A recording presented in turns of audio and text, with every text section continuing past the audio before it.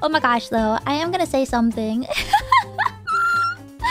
I feel like I can't hold this in anymore because it was so funny. My main purpose of the trip was to hang out with a friend. We were going to meet in Shibuya. We were going to go shopping. And she was like, do you mind if we meet in Akiba instead? Because it's closer to my hotel. And I was like, okay. I was trying to not avoid Akiba, but like, because I can't physically. It hurts my soul if I'm in Japan and I don't go to Akiba too much. There's been a lot of tourists coming in, so I was just like, I don't know, it's probably fine. So I was showing her around a little bit, and we're going to one place, and I look over and I see this motherfucker wearing an I'm Pomu t-shirt. And I'm like